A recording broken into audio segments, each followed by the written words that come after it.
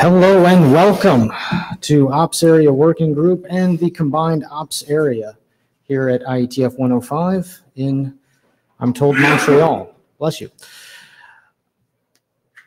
Let's, I'll kick this into full screen. This is an official IETF Working Group meeting. As such, the note well applies. I assume many people in here have read this thoroughly, but if not, I will leave it up there for people to glance at and to be aware of how your contributions work here at the IETF. So do be aware this is a formal meeting and the note well applies. Thank you. I'm one of your co-hosts. I'm Joe Clark, Tien Ren, my co-chair here. We are the chairs for the Ops Area Working Group session. We will kick this off, and we have a fairly packed agenda, though not as packed as some in the past. The good news is we've seen a lot of mailing list activity this time around. We've got some new adopted documents as well, so we'll cover those. After the Ops Area Working Group portion, we will hand it over to our area directors to do the ops area portion of the meeting. Before we go any further, may I ask for a jabber scribe only, and I'm kind of looking at Joel Yeagley over here in the corner of my eye. Joel has agreed to do it. That's fantastic. In terms of minutes, we do have an Etherpad. You see the link up there. I'm currently in it. But what I did last time was I just transcribed this off the YouTube thing, and that worked pretty well. So I'm going to say we'll do that again. However, we would appreciate that if anyone wants to note something down in one of these sessions, in one of the presentations, please join the Etherpad and mark that in there so we can capture it officially in the minutes. That would be fantastic. You see the link to the slides there. The slides are posted in our in our material section for this meeting, and they are in the order that they will be presented. We have 4 remote presentations this time. The most I've ever had is 0 remote presentations, so this is substantially more. We'll see how that goes. They've all been notified. We've worked with Meet Echo. So we will we'll attempt to do the remote presentations when they come up. Have people signed the blue sheets? I think they just came back up to the front. If we need some blue sheet action, Tien Ren will go and deliver that. Please make sure you sign so that we can always right-size the room for future meetings. Any questions, anything with the agenda? What we are going to do is cover these documents where the status of our adopted documents are, and then go into the presentations. Okay, so where we're at right now, we have 4. One just got adopted recently, 4 working group documents. The TACAX draft is gone through a round of IESG review. The authors have replied to most of the discusses. We are awaiting a updated revision of the TACAX draft. I'm told, I contacted the authors. They weren't able to do one prior to this meeting. However, they expect an update to address the discusses as have gone out on the mailing list in the next 2 weeks. So we will expect to see an update then. We recently adopted the network telemetry framework on draft. That has become a working group document that's been presented here a couple of times. The secure device initialization that Warren and others have written, that was recently adopted. That has got some good initial feedback, and it might be in a fairly stable state. So we would encourage all of you to read all of these drafts and comment on the mailing list. And finally, just last night, I think, the TACAX Yang module draft was switched over. And this is a complement to the Radius portion of the IETF system module to be able to configure TACAX server parameters. And that will be presented, the updates of that, and some open issues and requests for feedback from the working group will be presented this morning. Questions on that? So as I mentioned, we've got 10 I believe 10, maybe only 9 presentations, thank you, Tanner, that we'll be going through today. If there are no agenda bashers, we will kick things off. All right, Bo.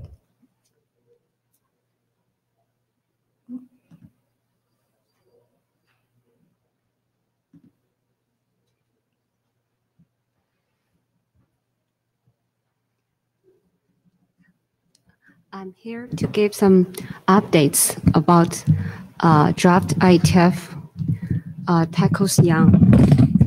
Thank you. That's a little better. So this is, as the chair said, it's just a zero working group draft. And the other change right now is right now, the Tackles Young draft is only contains the Tackles Plus. Oh, here. It's on, Bo, can you? Yes. Yeah, just a little closer so people can hear. Okay. So right now, the Tackles Plus only contains the Tackles client parameters. Here is the tree structure of the Tackles Plus Young right now for this version. And this version, we address the comments from the mailing list. And now, like the source interface and the VRF interface, right now, this is the edit since last meeting. For now, there's still some issues here. The first one is the downref tackles protocol. It's now, as the chair said, it's under the IEST, but the tackles protocol right now is information draft, and will be published as an information RFC. So our draft is dependent on this protocol. So we received a comment from the mailing list from Elliot. He proposed to discuss it in the working group. So he said that we should let the AD knows that and should approve this. It's okay. Then the next one. Can I just real quick on this, Ignis, okay. Warren, do you see any issues insofar as this draft configures the server parameters for TACACS if this is a downref, as all Yang modules that I have seen have been standard documents or standards track documents, so would this be an issue? Ignas Bogdanas. Probably not. The fact is that most of the modules are defined for the standard tracks protocols, and TACACS is informational. So that is the source of this. Okay. I wouldn't see a problem as such. Thanks.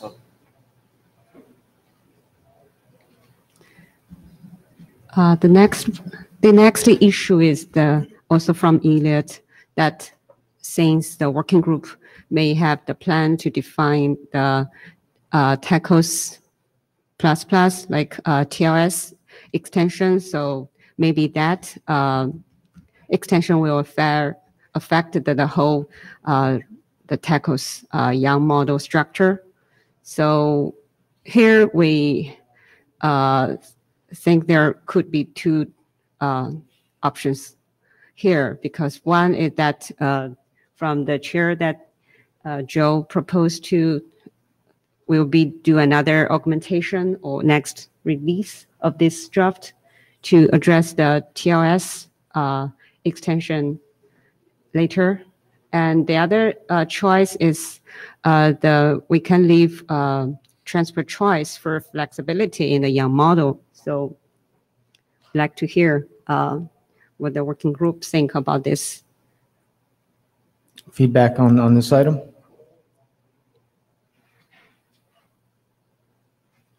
Ignas Bogdanas.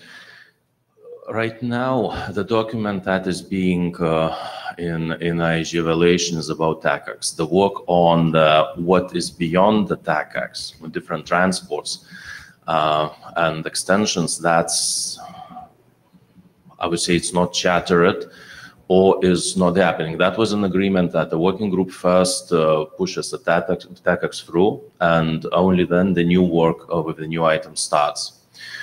And now, are you certain that the way how you model the TLS extensions for that will be what the working group wants to see from a transport perspective for the new TACACS or for extended TACACS?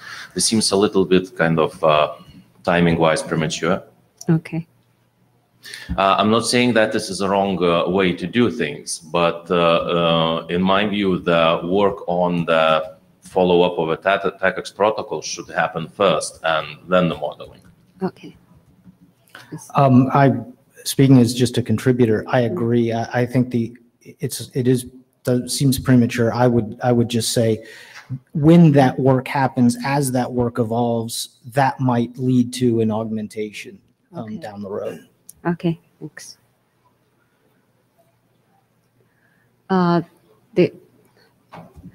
The other issue is also from Eben.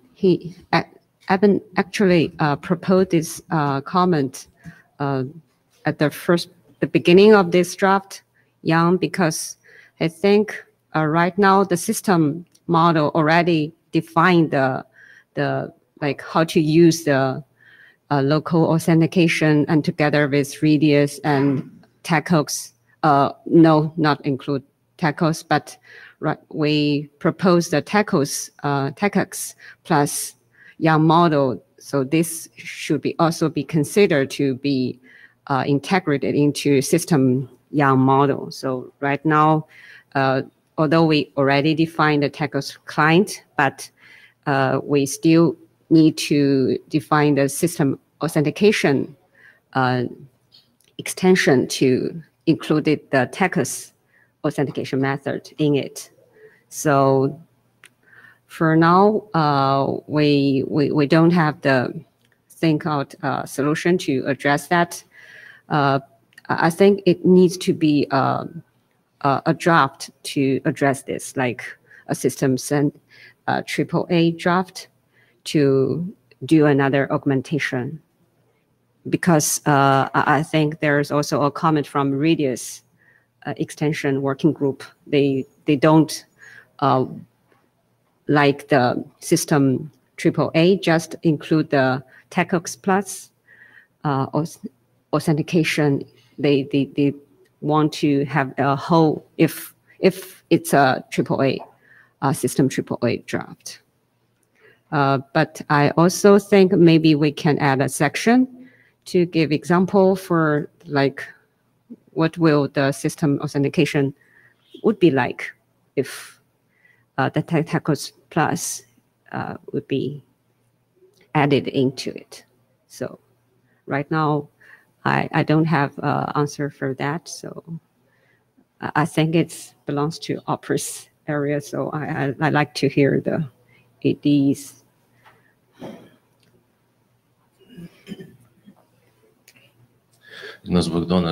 Well, my thinking for this is this is a rather simple change. Do it here and, well, as you call it, an example section. Going NetMod way and publishing a draft which changes one line there, first thing it will take 3 IETF cycles, and that will result in probably over-engineered system. This is something like a point fix. Especially given the discussions about the versioning and changes of the models themselves and possibly taking them out at some point of time away from an RFC publishing process. This seems to be a more practical way. So do it here, inform NetMod. Okay. They own the system document. Yeah. But it seems to be more practical that this is solved here. It will simply be faster. Okay. So I would choose the second one. Okay. I also had the comment from the John Hersley. He said that the current TACACS counter include the include the connection opens count, but for like single connection case, then the TACOS connection may be more than one session. So maybe we can add sessions count. So I also like to hear more comments from the working group. So can someone? Oh, I think it's a like detail one. I will. Yeah, just speaking as a contributor, I think that makes sense. I would, yeah, sessions counter makes sense to me at least. Okay, I will add this one to the updated draft. So that's all the issues related to this draft right now. So I will resolve the comments because John Hasley proposed a more editorial and also some technical drafts comments from. So I will, next step, I will resolve these comments and together with this issued proposed. So I like to hear more comments and suggestions from the working group.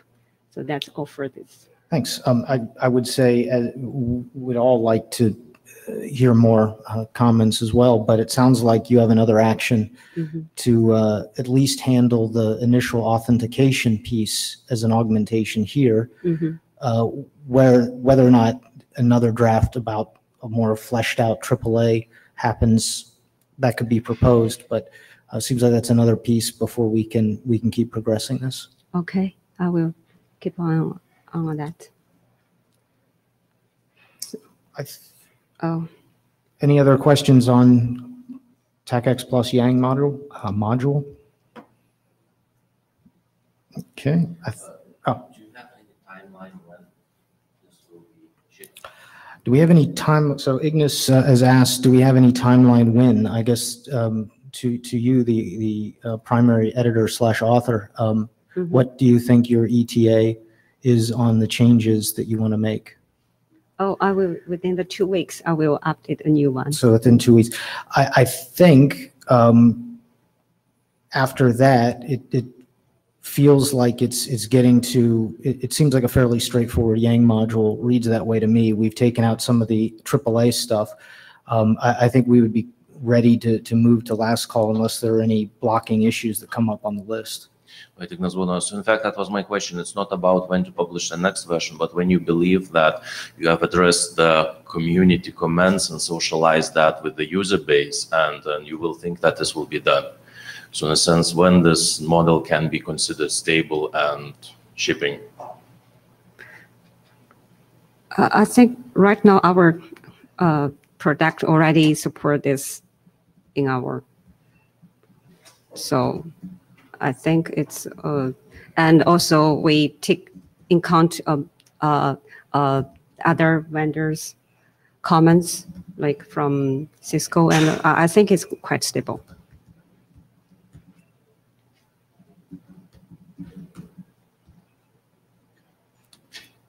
Oh, okay. Another. Yep.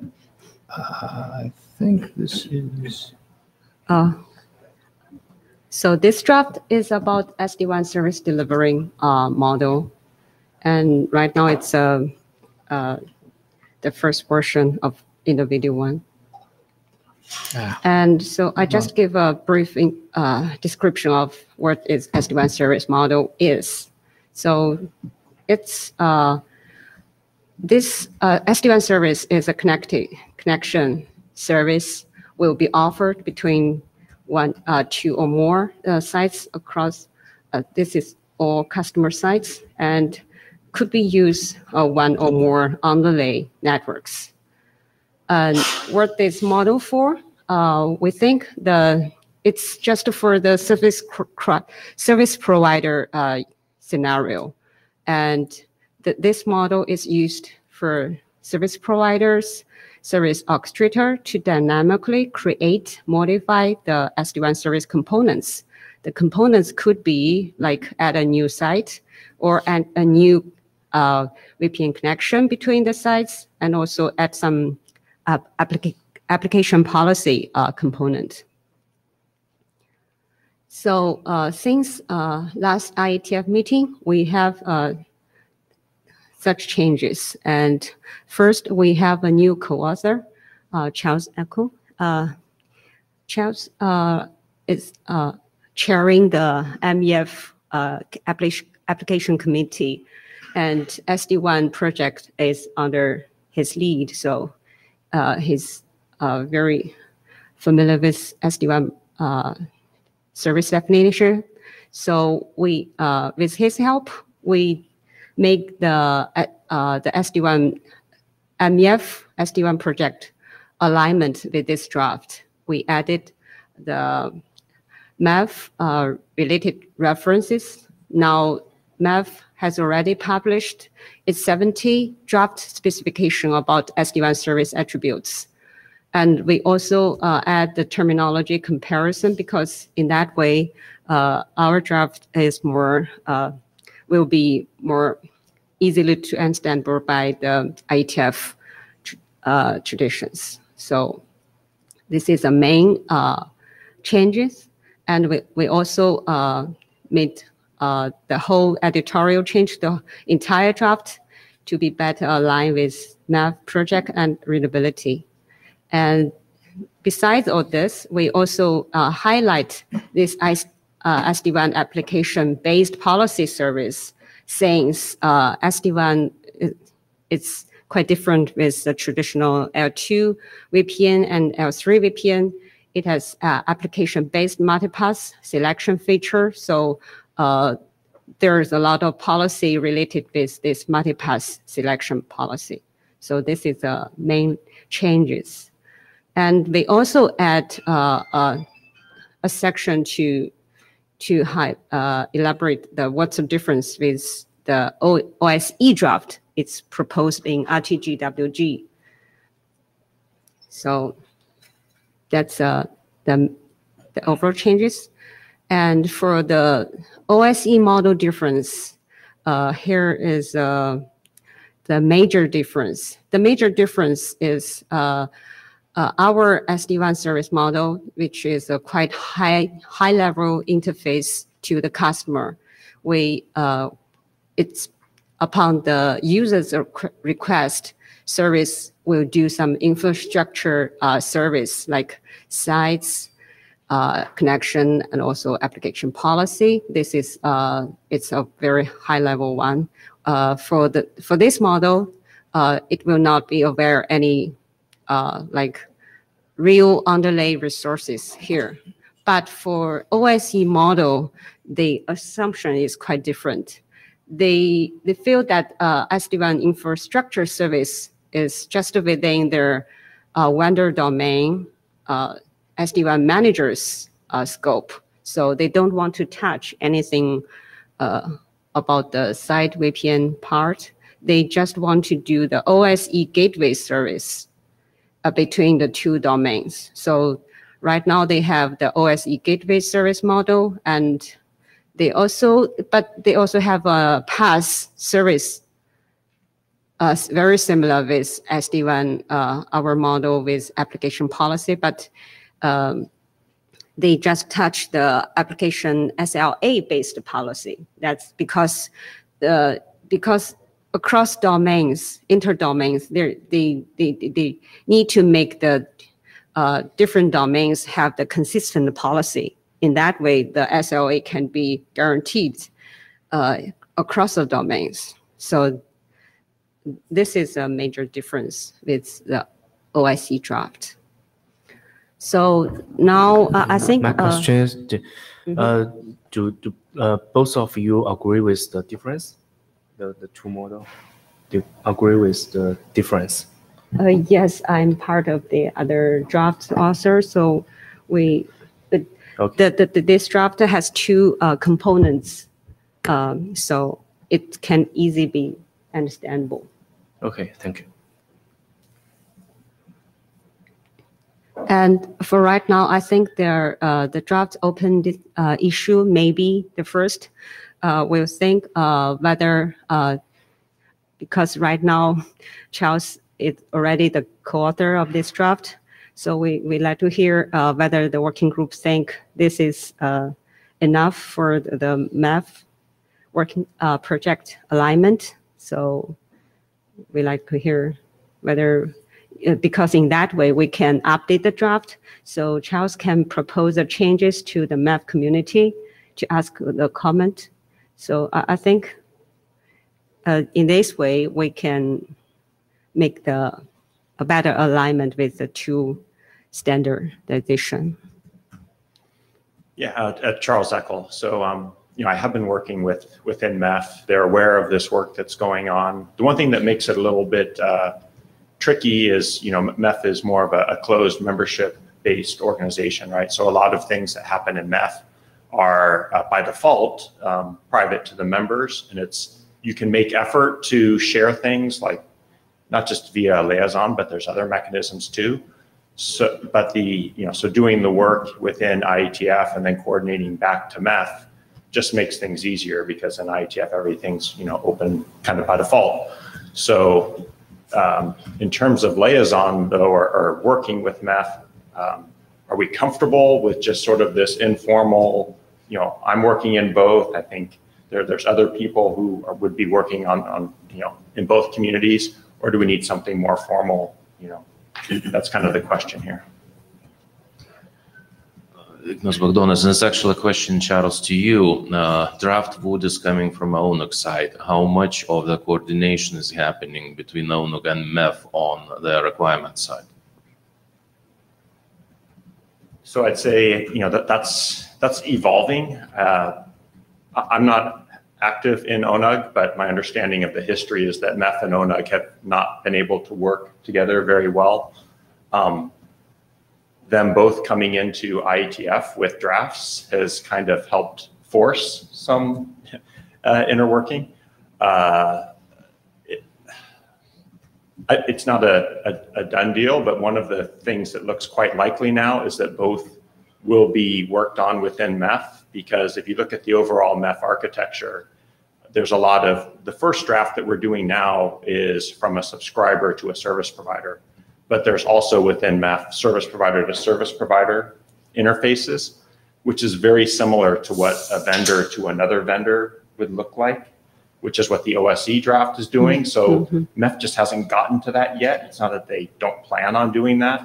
So it would fit very nicely into the overall MEF architecture. And I think MEF and ONUG seem to be, they're still discussing, but it seems more promising that they will work together on that, and perhaps by both being in MEF. To be determined, but yeah. So I think for the OSE SD1 draft, I think in later on in the future, we should align the terminology of the two drafts. I will relate the working group's comments to Steve, because he's not here at this time at IETF. So, and I also propose using like grouping statement on the component, model component, to allow reuse, like the site VPN application policy grouping. So in that way, maybe these two drafts will not have too much overlap with the modeling.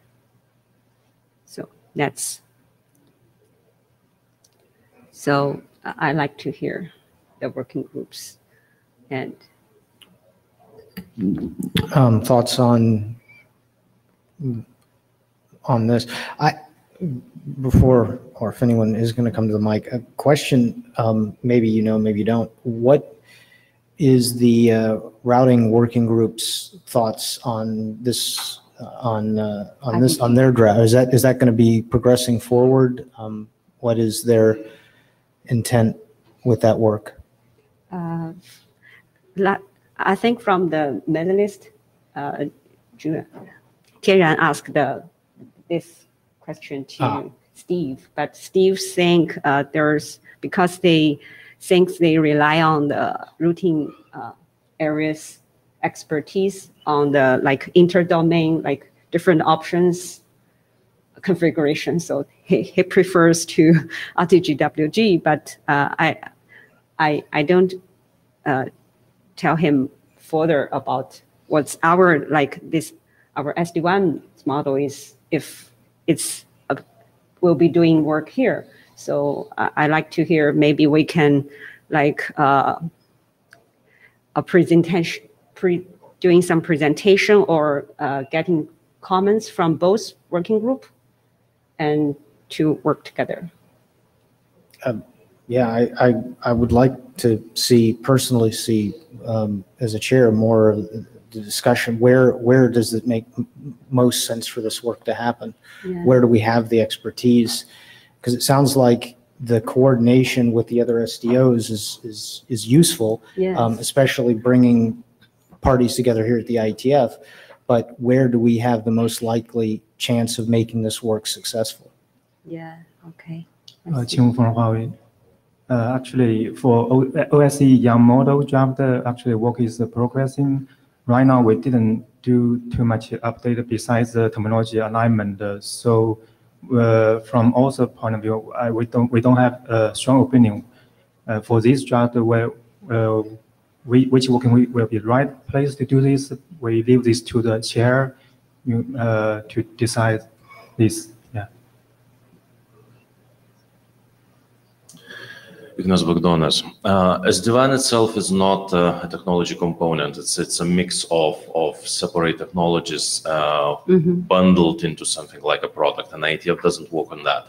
IETF works on specific subcomponents of this based on a guidance coming from ONUC, from MEF, from some other entities in the industry. Therefore, with this, for me personally, it's a question whether we understand the requirements of what needs to go into the modeling here. The other important aspect is that even if we're talking here about a service model, the service model eventually has interfaces to the technology-specific models, and that is where the biggest gaps are at this time. If we are looking into the security side, the situation of modeling there is quite sad. If we're looking into routing side, that situation is quite good. But again, in order to practically be able to use SD-WAN as a service, those components need to combine. Therefore, and I'm just now thinking aloud, the service modeling probably would have more experience if that is done outside of the IETF. ONUC or MEF probably. An IETF here in this case is an owner of Yang as a modeling language and a guidance of how that should be done. The technology-specific components, which are not in scope of those drafts, which are happening, there are some documents elsewhere, probably are within the scope of IETF and not in OPSAWG, but in the say, specific working groups focusing on the technology. Routing, tunneling, IPsec, and things like that. Yeah. And this question is raised from a practicality perspective. Yes, SD-WAN is fashionable buzzword these days, and therefore it attracts attention in IETF. The question is whether IETF has sufficient word to say for the community of the users. That let's look realistically, SD-WAN is not being standardized in IETF, and another thing, SD-WAN is not something to standardize. This is a collection of technology components, and that work is done outside of IETF. I think this is a requirement from MEF, and MEF has already defined the service, and we just IETF we just help MEF to design the young data model. And that is perfectly fine if this is done in a context that IETF is the source of guidance on how to design the thing. If we are certain that we have enough of the requirements and that model will eventually match of what they expect and will be usable, yes, fine, let's do that. Otherwise, if this is a situation that IETF is trying to tell the operations community on how this should be done and operated, probably it's not the right way of doing it. So I think the answer is we are not going to describe the requirement or define the requirement in IETF. We just use the requirement from MEF, right? So.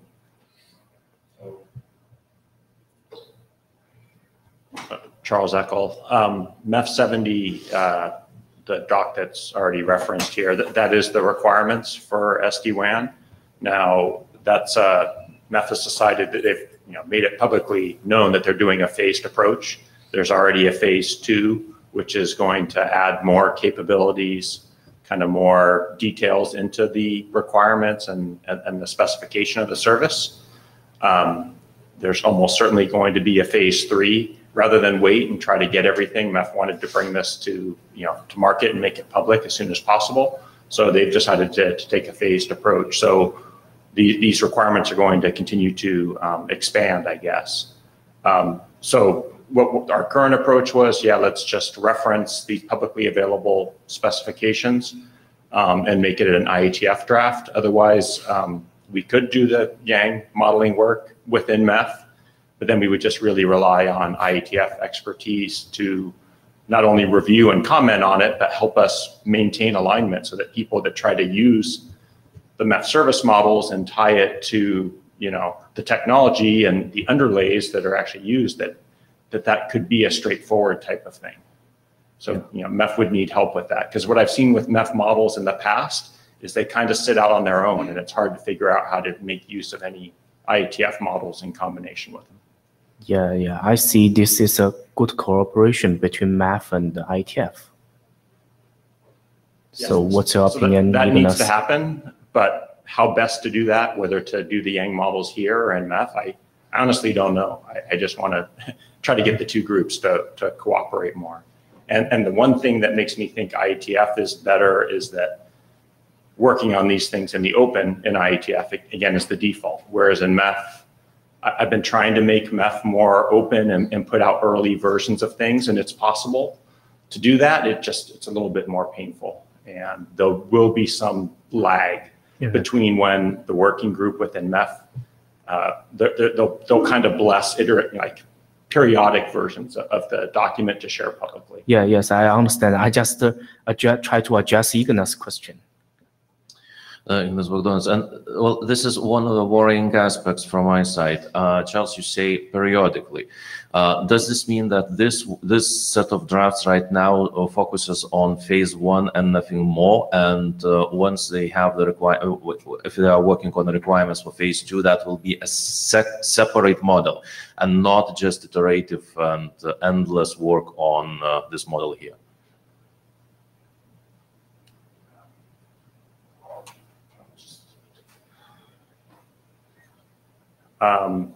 So as I mentioned, there is already a phase 2 document. It's going to be MEF 70.1.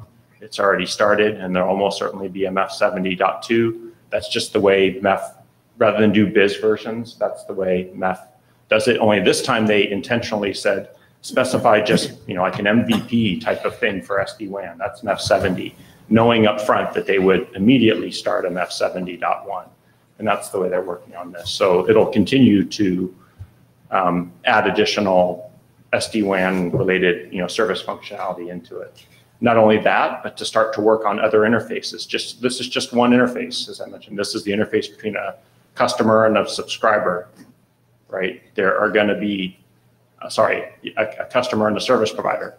There will be interfaces for service provider to service provider, and then also north-south interfaces within a service provider, where hopefully we'll be able to leverage a lot of IETF existing Yang models. So basically, ship phase 1, and then look at other things. Yep.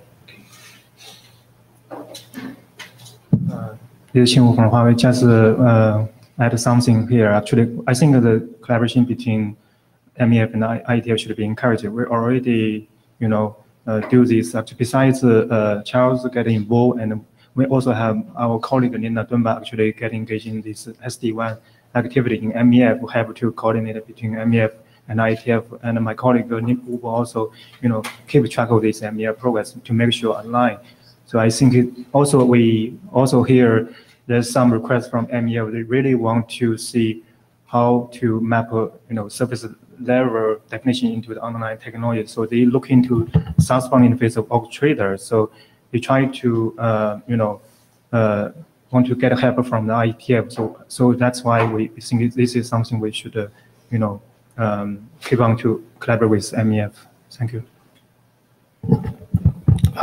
Thanks. We're going to have to take. I think we should keep have this discussion and ask the pointed question on the list because we are running out of time as to what is this work interesting here, and I'll take an action to start that discussion on the list so we can capture some more of these comments. Okay, so. Okay. Is there is there any interest in this room then of taking up this work, of continuing this work for this model in OPSAWG? A few hands. Well, more hands keep going. I guess maybe if I wait long enough. Okay. Do people think this document is ready for adoption then by the working group in its current state? Less hands, but not zero. I think we'll take it to the list and see what the list thinks. We definitely want to hear more comments, but we're going to have to move on. Thank you, Bill.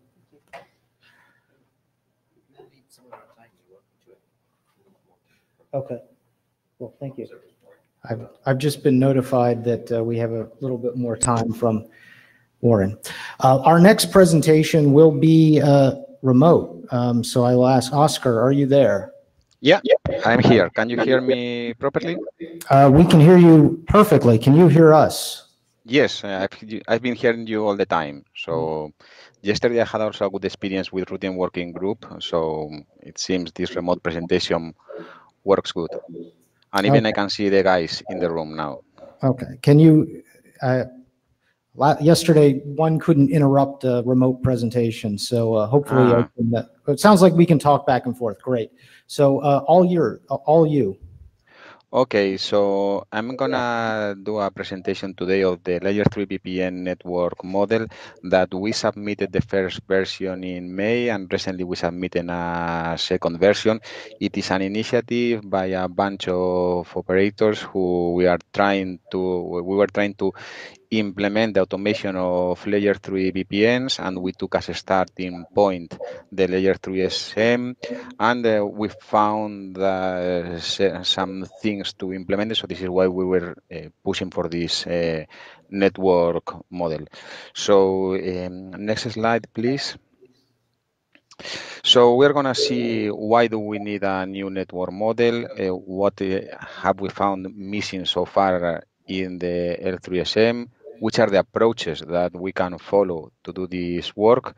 Some modifications, I think I'm not going to enter into the modifications really in detail. You have the draft and the document and the young model to go through them if needed, and just focus on the open issues and get more feedback from the community. So next slide, please. Yeah, so first of all, why do we need a new model? Okay, so there is currently a VPN service model, the L3SM, and it's a very good model, and we do think that it is a good model to be used in the communication between the customer and the network operator. So we believe that for that kind of communication, it's ideal. Okay. However, as it is always seen from the customer point of view, it does not enter, and it should not enter into some parameterization of the network resources. Also does not enter into, for example, identifying really the PE or the real port that we are using in the operator's network. So this is why when implementing it to be used towards our automation tools, call it, some people call it SDN controller, some people call it network orchestration. There are several ways of using it.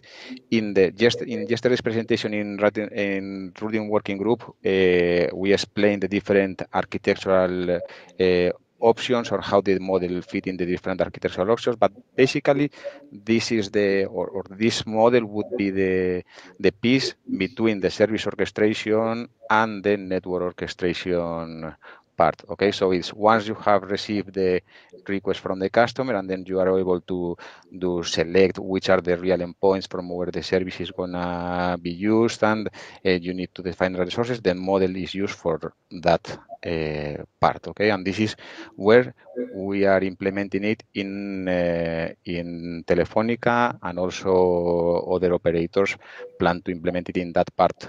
Okay, so please, next slide, please. So for, here I'm going to just describe very briefly some scenarios where that there were some gaps with L3SM. So for example, one of them is the specific PE identification points. Also details about the beaters. We think that the keys are the beaters that are the physical connections to the PEs. So specify which is the encapsulation. So in our use cases, we have a wide variety of L3 VPNs starting with different kinds of encapsulations.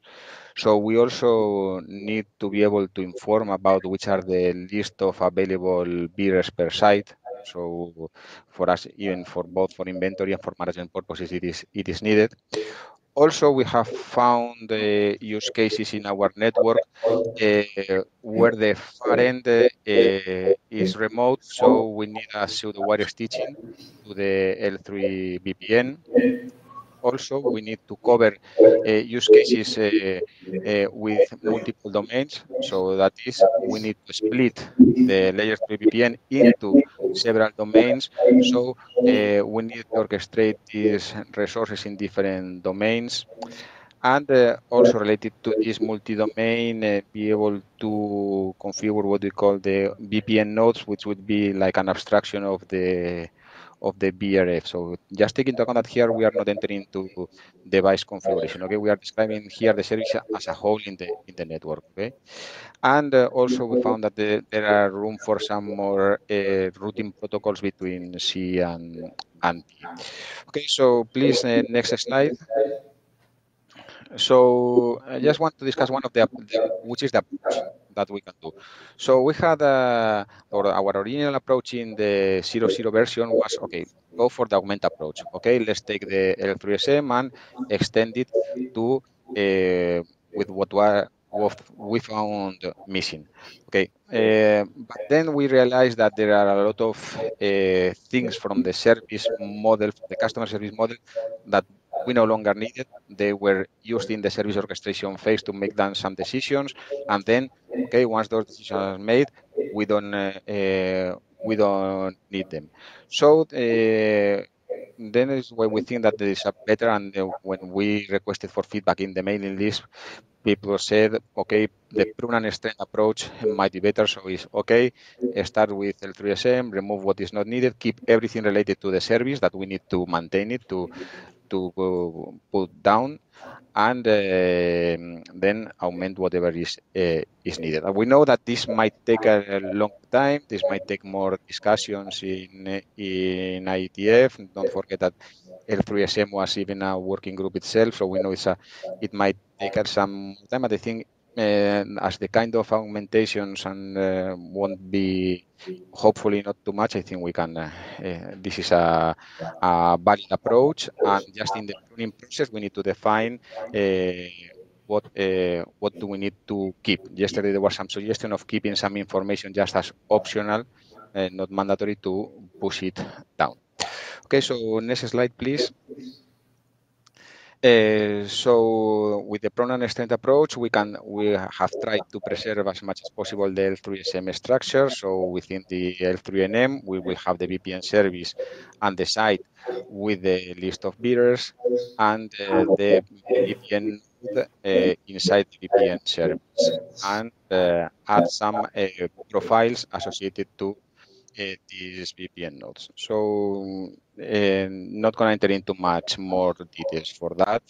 We can discuss it on the list. Okay, so please, next slide.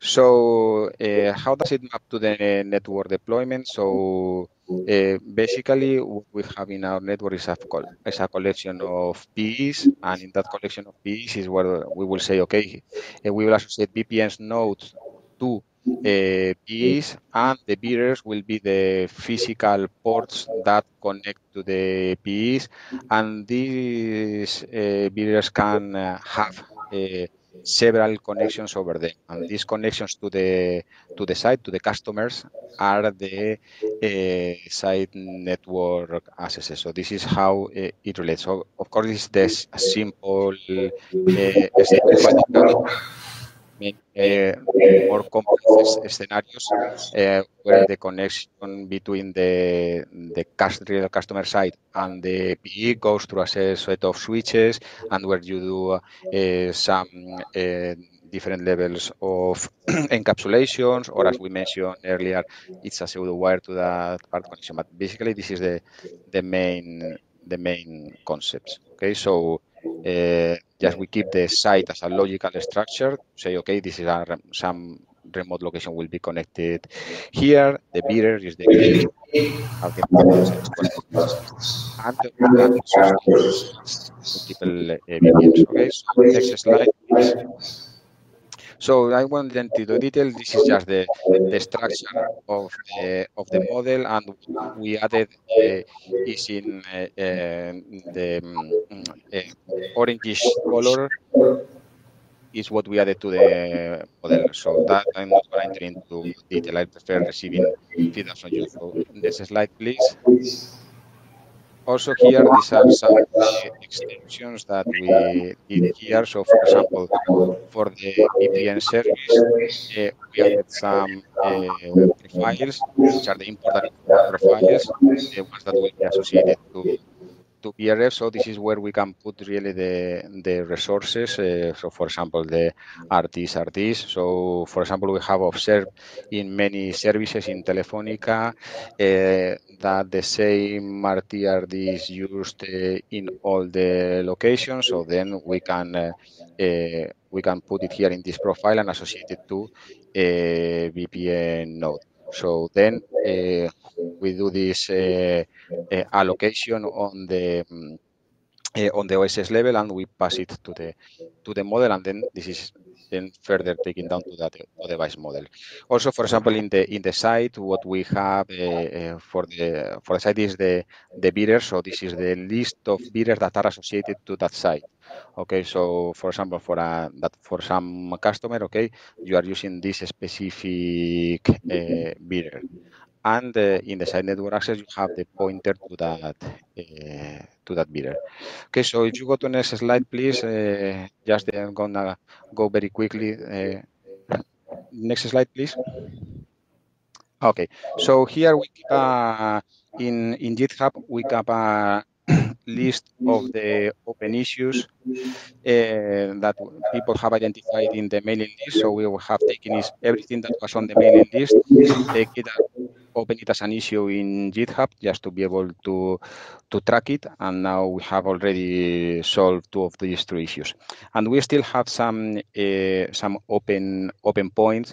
So for example, how to link the network service YAML model with other modules. For example, the topology. I am assuming that the network orchestration or network controller can expose a topology, and this topology contains the PE. So maybe it's easier that we can just do a leaf ref from the network service model to those nodes in the topology. For traffic engineering, there is already an initiative in TIAS to map the service to the set of tunnels that might compose it. So I think if we go for this approach, we need to link with that work.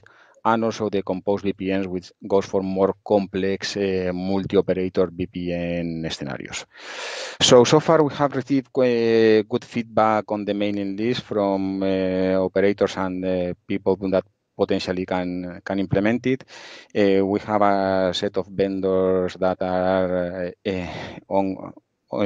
have their implementations of this model, so we can take it to the network. So we think that this is a topic that it is in scope of the IETF, and we'd like to continue working on it, and we plan to post a new version just soon, just fixing some bugs, and keep collecting more. And we'd like to hear also from you how to move forward this work, and if it's interesting for the community.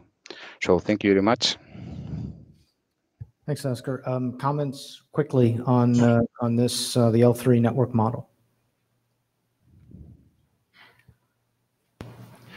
Hi, Oscar. This is Benoit. So thanks for this work. It's always great whenever we have operators coming and providing feedback on the service models. And yes, sometimes there are iterations on service models. So my only open question is, so those were also operators who came and creating the service model, the first one, and they were also from Orange and KDI and Verizon. Did you get their feedback on what you're proposing here? Yes, and when I got the feedback, is what that their intention was aimed at creating the service for the customer, of the from the customer point of view. So I think their focus was not exactly the same as the model. So it was like in a higher level. So I think that the uses of these models are at different steps in the chain within an operator. Thank you, Oscar. So I have a question for the room. Do people feel that this work is valuable to do here in OPSAWG? Substantial number of hands went up. Okay, I think, Oscar, you gave yourself an action item to update. You're going to update this draft with some of the open issues. I was looking at your GitHub. You've got a few of them there. I think do that, and then we can decide to progress this forward. It sounds like there's enough interest in the working group here, and we'll double check on the list to keep this work moving forward in OPSAWG. Okay, thank you very much. Thank you, Oscar. And for my first remote presentation, that went surprisingly well. So clearly the next three are going to be disasters. Yes, but I hope that next time I'll be in Singapore so I can make it on site. As do we. Okay, Chinwoo, you're up. Good morning, everyone. This is Chinwoo. I'm here to discuss the framework for ultimate service and network management with Yang. Actually, this topic, we set up the side meeting to discuss this, so we will bring some feedback. So this is also a list. We actually work together with many operators on this work. So go back to the goal and motivation. We think right now IETF develop a huge amount of Yang data model, how this model can put it together, integrate together in the same namespace. So this is something hasn't been documented anywhere. And so the goal of this draft actually try to, come up with this Yang model architecture for service management and network management. And what we really like to do is come up with this common functionality and a framework to help to build this fully Yang-based system. And in addition, we want to provide a guideline on how to, to put the Yang model at a different layer together to deliver a service and also for this kind of service enforcement. But we cannot avoid the ocean. So really, this work actually, focuses on the Yang data model integration at a different layer or in the same layer. So some of work actually we already have some many discussion, or we get feedback from some operator. We think we want to not put everything in this draft. So first step actually whether we should list all the Yang model defined in IETF in this draft. Actually that's not our intention, because it's very challenging to enumerate all these Yang data model. Also, maybe we have other Yang model developed in other SDO, how to, put all these together. So it's not reasonable. So we don't cover the first piece. The second is do we need to provide inventory of the tools or mechanism? Actually, one example is we have many OM tools or mechanism, and but we think this is not the focus of this work. This work just focus on young data model integration. I think tool chain is very important, but we can leave this out and to more focus on the young data model integration. Also, you know, in the scientific meeting, we really want to address is gap between the IETF young model and operator operator requirements actually. But we think put this kind of gap adoption in this draft that's also not reasonable. So we leave this out. And another comments actually from operator, they talk with us whether we can provide young data model registration. We think already IETF have young catalog effort. They actually can help operator to figure out how to select the model when they deploy the service. So young catalog can be a good tools to address these kind of issues. So we leave this out. Also, because young data model, you know, many SDO do this. So integration model in across the SDO, actually, this is something very useful, I think, but we don't want to cover this. So status update, actually, we present this draft in the last IETF meeting in both ops area and the routing area, and solicited feedback from the operator and the implementer. And we actually, based on the OPSWG management discussion, actually some comments raised by the Joe and some other vendors, and we try to address some of the issue actually. So we make actually 2 revision in the previous revision 04. Actually, we tried to address Joe's comments and other vendors' comments, and to try to clarify the module composition and a young catalog. And also we actually work, we reach out to the operator team, actually get a lot of feedback. All of them actually, many of them actually integrate, interested in how to integrate a young data model in the same namespace. So we added several new cursor actually from operator actually. And we also, you know, clarify the scope, try to make it more focused. Yeah, that's the change we made. And a quick update for the side meeting. Actually, this side meeting actually organized on Tuesday morning, and we invited many operators. Also, we socialize this side meeting through the mailing list, and we make it public on the side meeting wiki page, make it more official. So the goal is try to discuss the gap between the IETF model and industry needs, and see what is the right venue to discuss or address this gap. So this draft actually try to cover some of the pieces, try to address this gap, how to do the young data model integration. And so we, you know, work with China Mobile and also Telefonica, and for this we present the young data model framework, and also China Mobile present the problem space and the current status of young data model, and Telefonica present their use case and the requirements. So we get a lot of discussion, and so here we listed the meeting material and minutes, so you can take a look at that. So the outcome, actually, we feel actually, you know, people agree that there's a gap. Actually, this gap need to be addressed. So there's many ways to address this. So we are actually approach AD to talk about that. There's actually we have many proposals. I think we may create the mailing list to solicit feedback from the operator community, also from the implementer or developer. Also, for this kind of young data model integration framework is very useful tools, and also we should actually to figure out how to reach out to the operator community with many ways. So, so one question from the author design team, actually, we think you know, we try to address some of this gap. Actually, we think this kind of data model integration framework will be a good you know, starting point to figure out how to address this. And so we want to ask a working group whether it is the right working group to talk about this, whether it's useful to publish such kind of document. That's all. Thanks, Chen. Comments on this draft? So, personally, more as I guess a contributor, I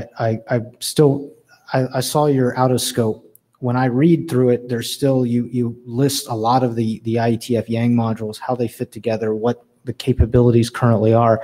I'm not sure how that structure currently gets to some of the questions and the gaps.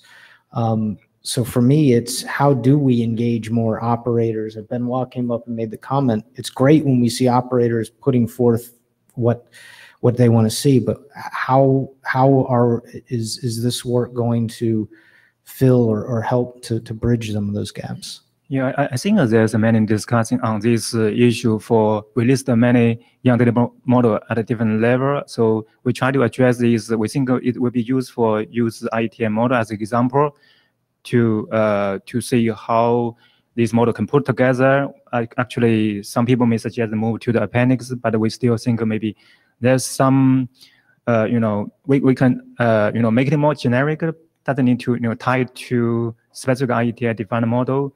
This is something we can clean up actually, but we really want to target to the generic architecture to come up with this common functionality framework. Yeah.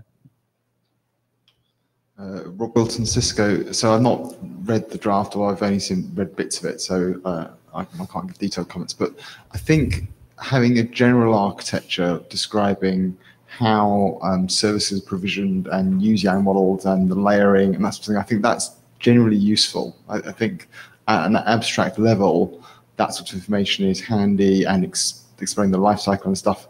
And I think that's the heart of what Dan Bogdanovich's talk in RTGWG was also getting to yesterday.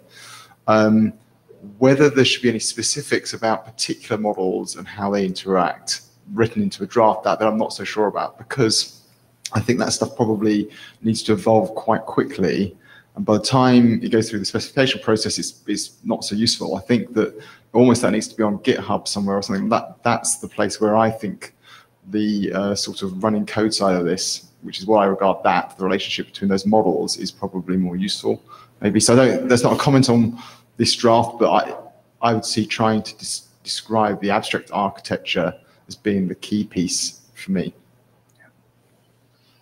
Thank you. Liang from China Mobile.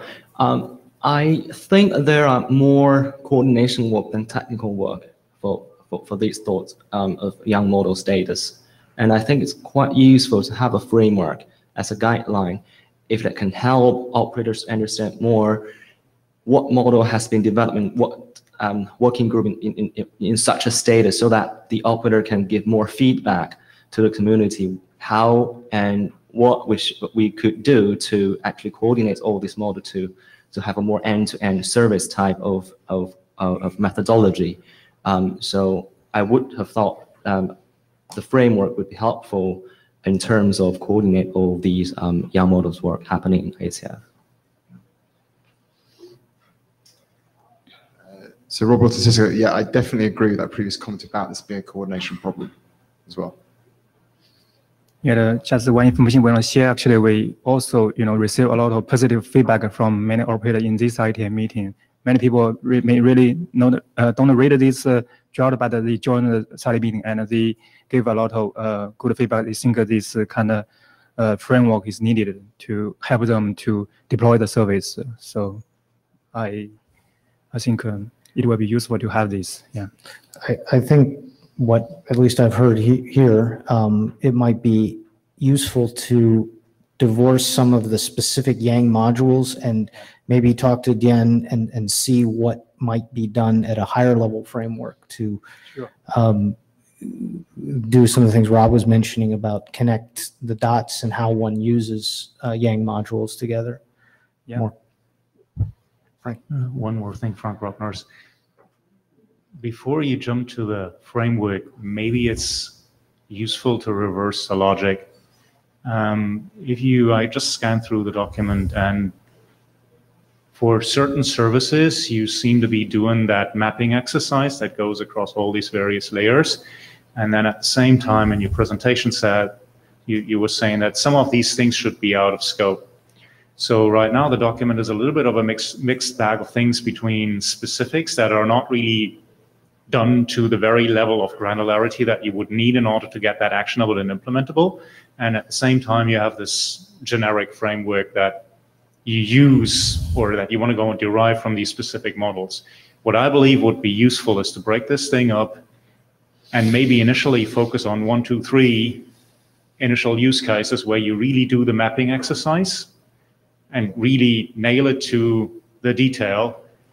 And once you have that learning experience, then you can go and up-level that into something that is more generic.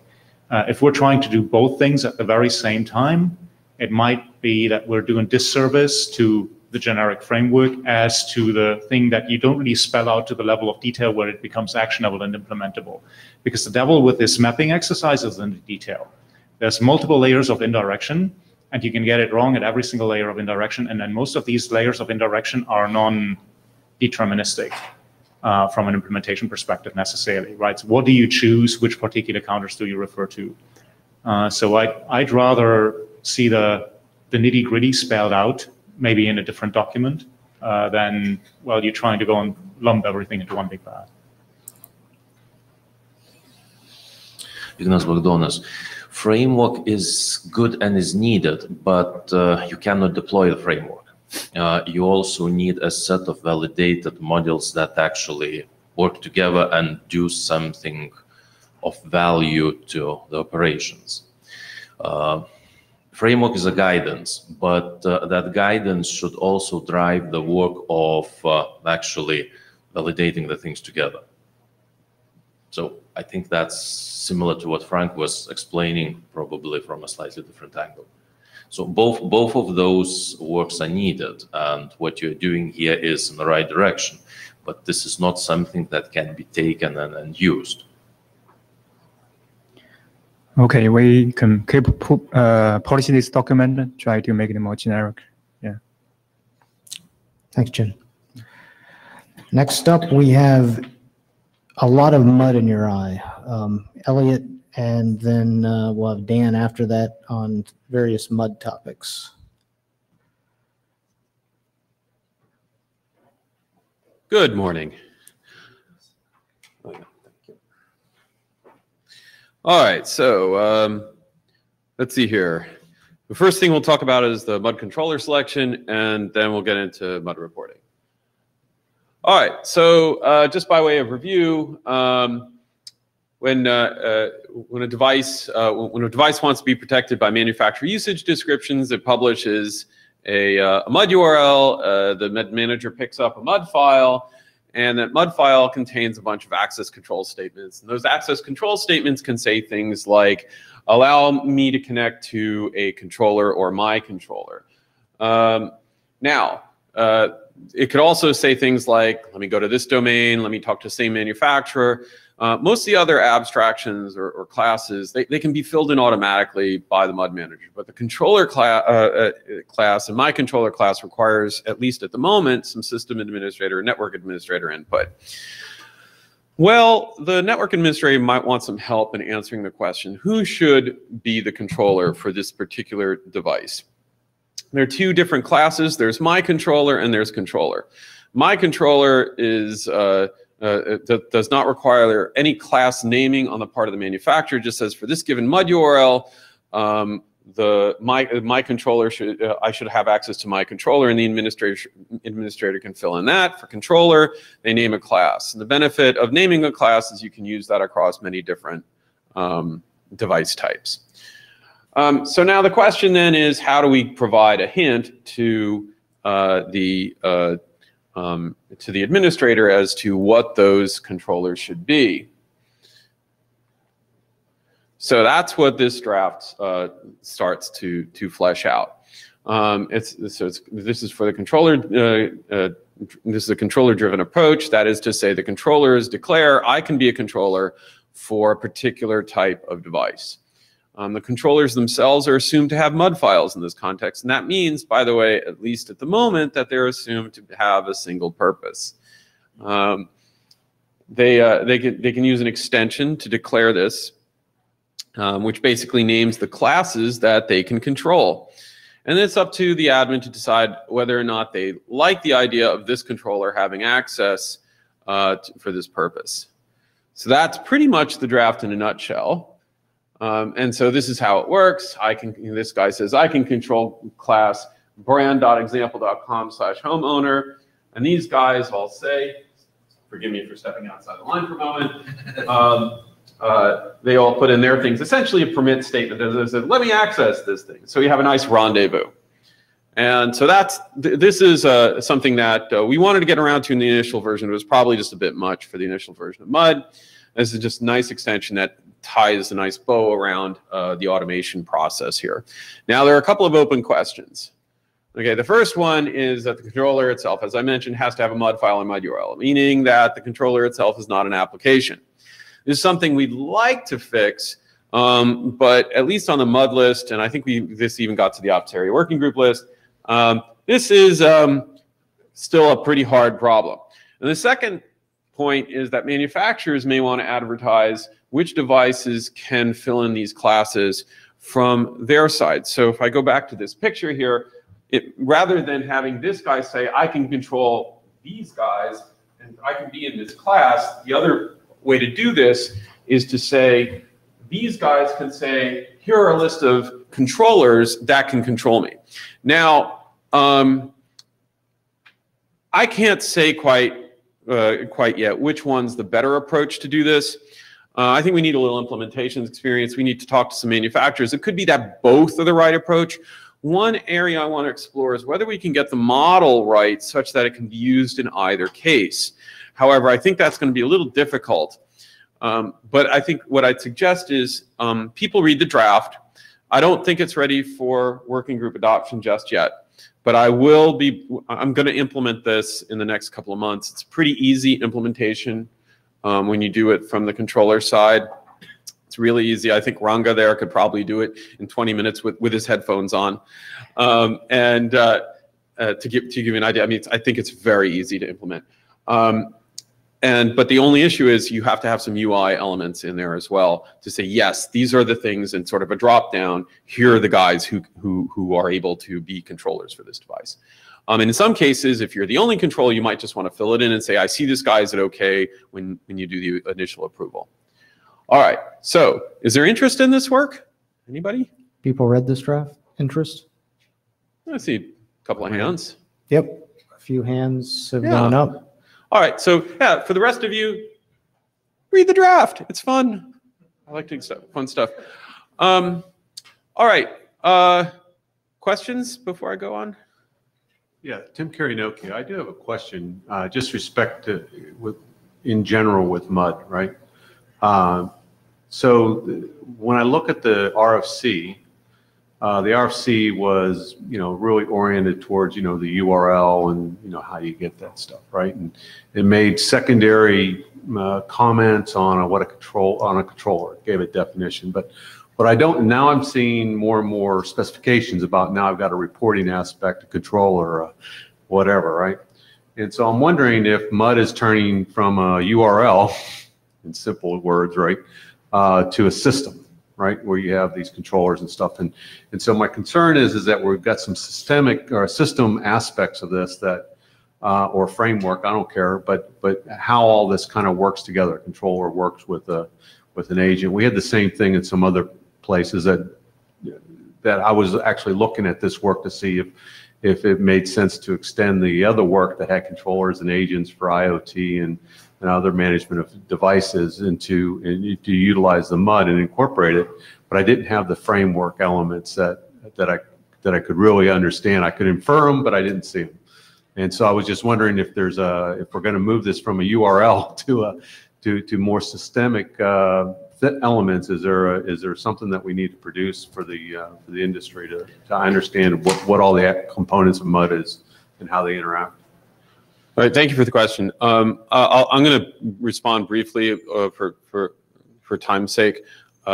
If you look at the history actually of the RFC, if you go back into the tracker, there was a framework document and we collapsed everything into that MUD RFC.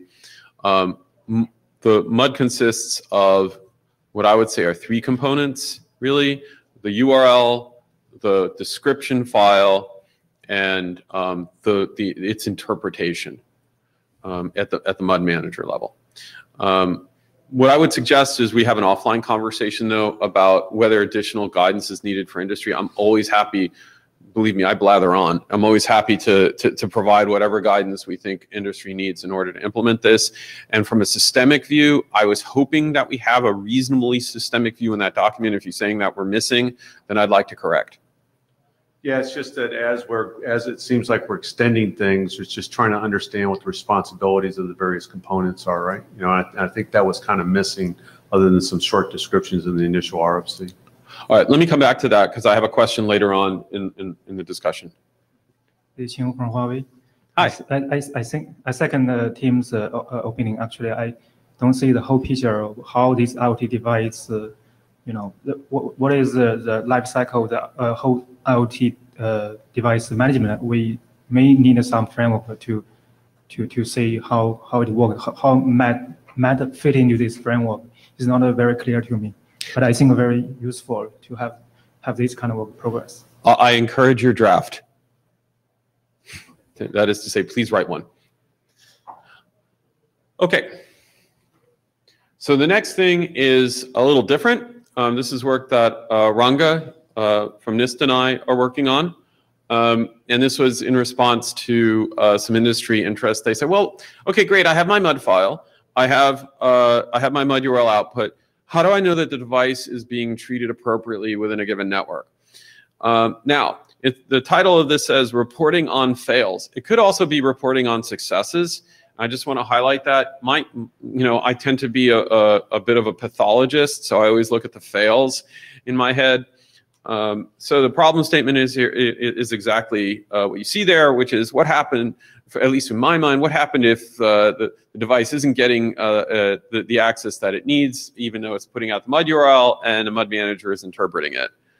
All right, now, so we have an initial version of a draft, which is draft leader ops area group MUD reporter. So imagine, roughly speaking, what's reported is think of ARF. So you got Murray in the back of the room there, all the way in the back actually, who did this thing called ARF, which is a reporting mechanism on how DMARC is being used, for instance, to reject or quarantine email. Well, the same sort of concept applies with MUD. You've deployed this MUD URL, you've deployed this device. Now what happens? You know, is it acting? Is it being used appropriately? Is the device getting the access it needs? And within a deployment, if you have multiple devices, are some of them getting the access they need? Are some of them not getting the access they need? And what information does the manufacturer need in order to determine a couple of questions? What are those questions? Okay. Number one is is the MUD file wrong? Like maybe they've underspecified permissions in the MUD file. And so all of a sudden you're seeing these rejections. Is the device hacked? Maybe the MUD file is right. The network management system is operating exactly as it should be operating, but the device has been hacked and is trying to go in different directions. Which, by the way, is one of the design goals of MUD, is to actually spot that. Is there a problem with the MUD manager where it's not filling out the abstractions correctly? Is it a problem with, say, domain lookups? If you're saying, please permit access to domain such and such, is the resolution occurring differently between the device and the policy enforcement point such that the device is being blocked even though the domain maps to a particular, to that IP address? So these are some of the problems that you could crop up in a MUD implementation. Our model needs to support a little bit of this. Now, this is an initial draft. To give you an idea how initial, just in the span of 4 days, Ranga went and implemented about 80% of it. Actually, he went and implemented about 80% of it in 2 days. And in those 2 days, probably the draft has changed about 20% in terms of the model. So maybe even a little bit more. So it's really, really actively being developed. But it also leads to a couple of questions, right? And the biggest issue I want to highlight is that there are privacy concerns here. So the MUD manager starts reporting this stuff. Let's say it's reporting it to the manufacturer. All of a sudden, what information is the manufacturer getting that that they otherwise wouldn't get?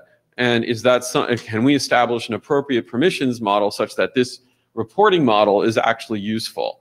So this is the part where I say, Warren, pay attention. Right, because you're very focused on privacy issues, so I want to. This is where we need a lot of guidance. We might want to bring this draft to PERG, for instance, for some advice as to how we can have an appropriate permissions model that succeeds. The manufacturer might learn some operational state in the locale. The locale might be linkable.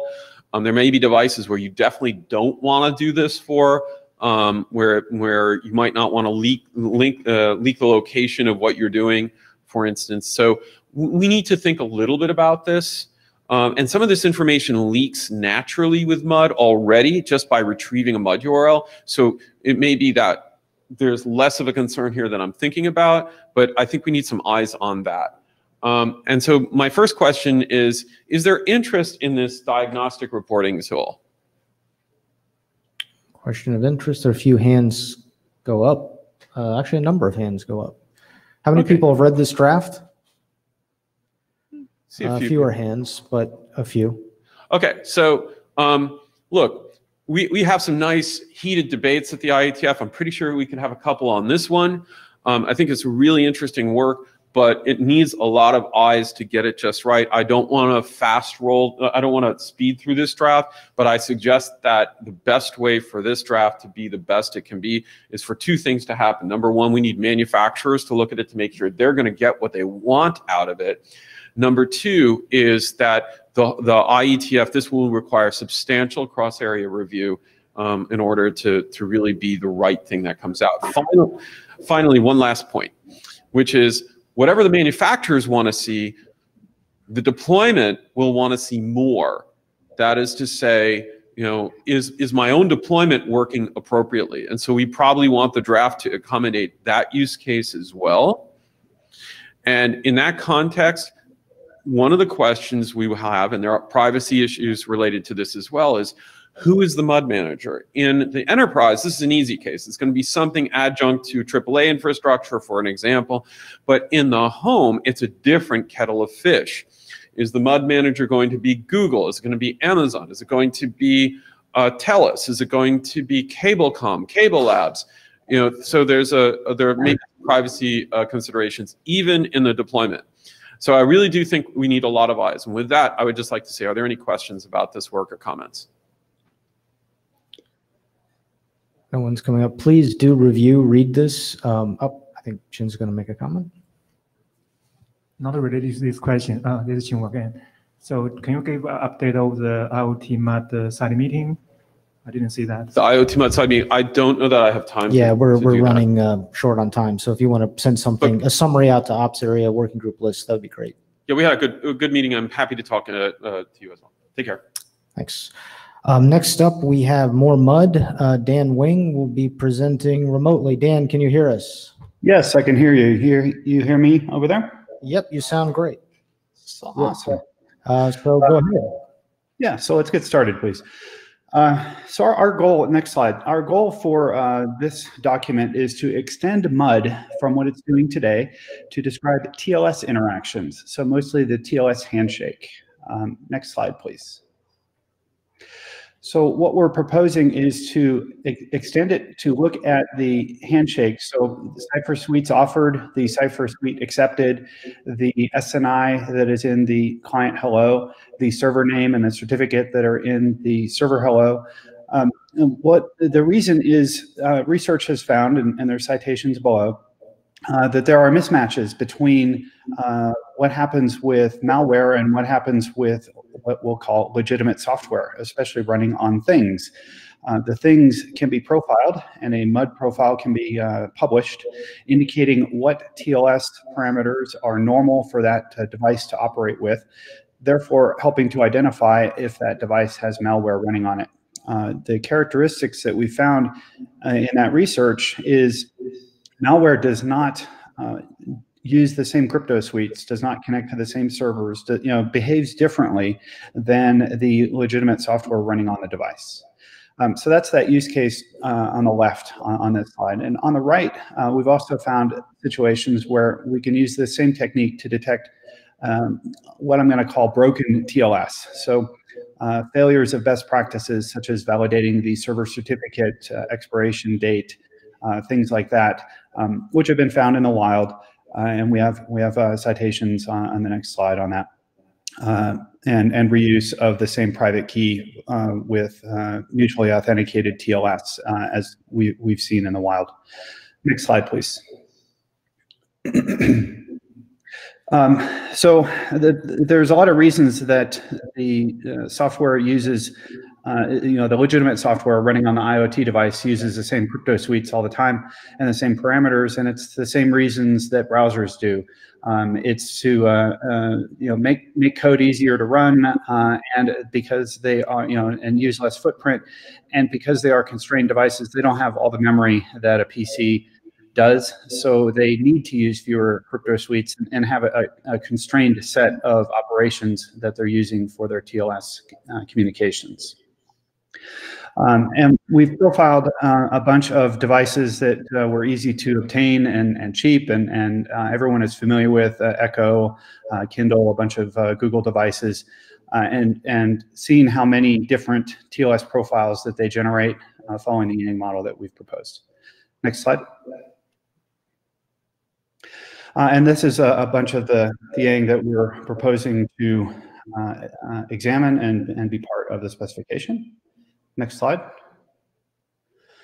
And a common question, of course, is TLS 1.3 encrypts a lot of what's in the handshake, so how valuable is this overall? And while it's true it doesn't encrypt the handshake, what is most valuable for us to get for the profiles that we're interested in is what still remains in the clear with TLS 1.3. And that's all that I have. Next slide, please. And hopefully earned you back some time. And if you have any questions, please come to the mic or drop me an email. Questions on this work? I think Elliot's coming up. Hey, Dan. How you doing? Doing all right, thanks. All right. So nice draft. Have you tried implementing yet? Do you have some code? Tiro at McAfee has implemented it, yes. Okay, very good. Good, because I think one of the things we can do is maybe get a couple of others to join in on the hackathon activities on this too, to see if we can get a couple more implementations. But it sounds like a really great idea. I like the general direction. Cool, thanks. Unfortunately, neither of us could attend IETF this round. Benoit Clay. So it's not specific about this draft, but it seems that MUD became something big recently, right?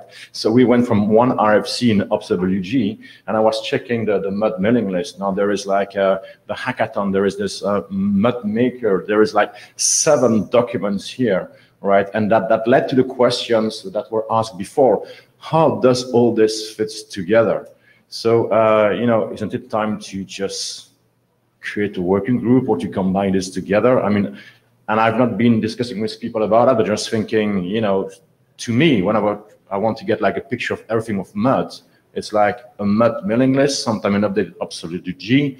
There is the MUD maker. So, just throwing a stone in the pond to make people react.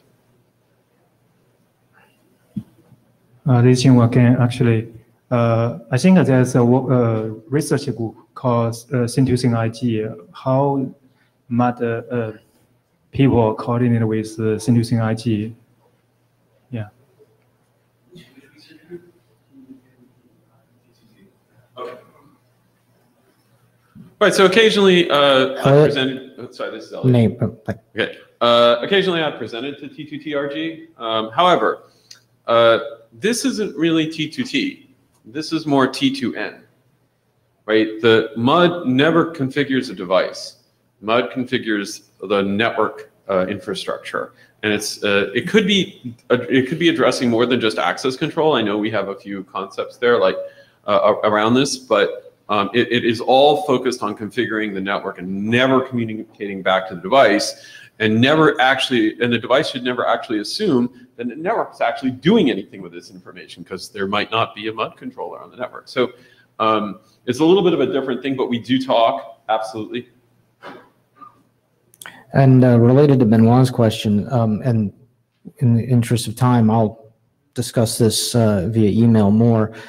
There's also captive portal discussions that have been happening on Ops Area Working Group list. Maybe it is time to consider is MUD something to centralize more and make more in its own realm versus an Ops AWG, if that work is going to continue to evolve. This is Elliot again. One question I have about it, and I don't mind if we work in the working group or if we work elsewhere. I think Warren was around for when and Joel was around for a lot of the discussions around where we do all this work, and it's always one where you can split it multiple ways. However, one of the things I would like us to contemplate in the discussion that ensues is, do we just cover MUD? Do we cover some of the onboarding work that is going on related to MUD? Like that, so a lot of stuff's going on in Anima. Some of the stuff is going on in EMU. There's discussion going on in ACME around onboarding. There's stuff that's been going on in 6TiSH, which looks like it's about to close. There's a whole Anima architecture that's, or it's not Anima is the wrong word. It's the 8366 voucher work that Kent and others did, which is being built upon. And then we need to look at how that works in on-prem. Should we tie these into more of an onboarding working group or an IoT onboarding working group, or should it just be MUD? And I'm getting this really ugly looking face from Warren. So maybe you want to comment. I think we'll move on, but I do think we should have this broader discussion. Thank you, Dan. Thank you. Our next presentation is also remote. How are you? Can you hear us?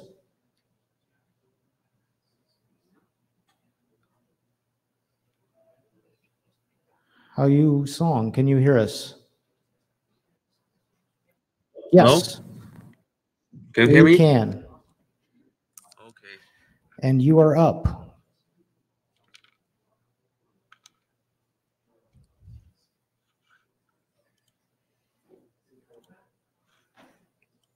If you're talking, we can no longer hear you. Yeah, I'm talking. Good morning, everyone. Today I'm going to talk about this in-situ flow information telemetry framework. We have been talking about this in two meetings ago, and then we also present this in IPPM working group. But we still think the OPS AWG is a right fit for this document, and therefore we are seeking for the working group adoption for this eventually. Please go to the next slide. So the motivation for this document is threefold. Firstly, there are currently some novel data plane telemetry technology are emerging. In specific, there are some, we call that on-pass telemetry. It involves several different technologies, and we think there is a need to actually classify the terms and the underlying techniques, so that we can have a formal understanding about those different technologies.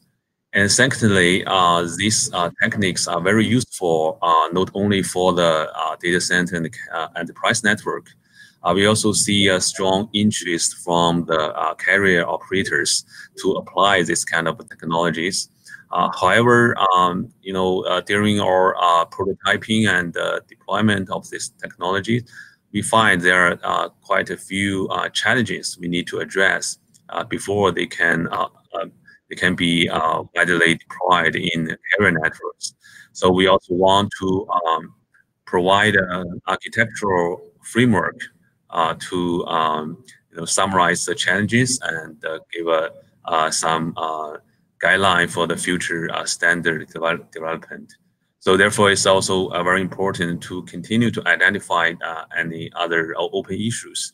And so will be very helpful for us to continue to develop the suite of protocols. Next slide.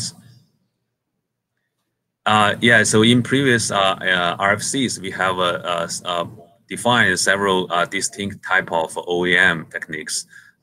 They are passive and active OEM. The passive means basically you just filter or sample the user traffic and use that to infer the performance of the user traffic. The active is working on the opposite side.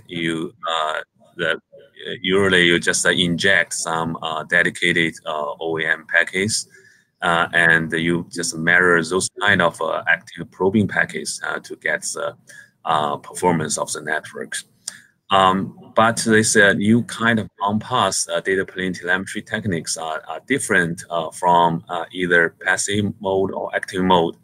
So we think we can call that a hybrid mode, because instead of just capture the user traffic or inject new packets, it actively modify the user packet by adding metadata or instructions to the user packet, and therefore collects those direct data from the user traffic to infer the performance of each user flows or the network. And below this hybrid mode, they can be further separate to two different type of underlying techniques. We call them one is password mode, another is postcard mode. Right, password mode means it's just basically you stamp the new data to the user packet and to each hop on the forwarding pass. So the representative technologies are the IOM trace mode and the E2E mode both belong to this category. And in contrast, the postcard mode is different. It's instead of adding the user data to the packet itself, it's just directly export data using a separate dedicated OEM packet, and the user traffic will be kept intact, and or it's just carry some instruction but not the data itself. So so we think we can in this document we can clarify those different type of technologies. That will be one contribution to complement the already defined terms for the OEM techniques. Next slide. Then this slide summarizes several challenges we already found when we trying to deploy these technologies in carrier networks. The first one is related to the performance, because this kind of techniques involve quite a lot of data plane processing. It will generate data or generate export packets. So sometimes it can have a direct impact on the forwarding performance. We call that the observant effect, which actually damages the fidelity of the telemetry data, and also it's intolerable to actually impact the forwarding performance. And on the other hand, as export data, due to the huge amount of exported data, the bandwidth consumption is huge. Also, those data may overload the processing servers who will handle this kind of data. So this performance issues must be addressed to allow this kind of techniques to be applied. And also, we find the current standard proposals, there are limited data flexibility and extensibility, which means it can be useful to collect some predefined set of data, but if we consider to apply this in the wider scope to support different network scenarios, or to collect different kind of data, or some even user customized data, this standard proposal still cannot do that. So we need to extend the flexibility and the extensibility. And the last one is deployment issues. Because in carrier networks, there are so many different type of transport protocols. And there are many related work going on in IETF to talk about how you will encapsulate such protocol headers, new headers into the different protocols. So these are very useful, and we need to continue that kind of work to try to cover different kind of network scenarios. And also we need to consider how to handle the different tunnels, how to make this work in both underlay and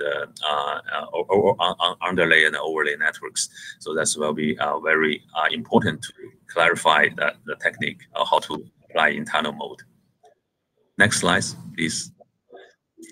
Okay, so the high-level framework include 4 key components. The first one is the smart flow data selection, which works at basically at the header node.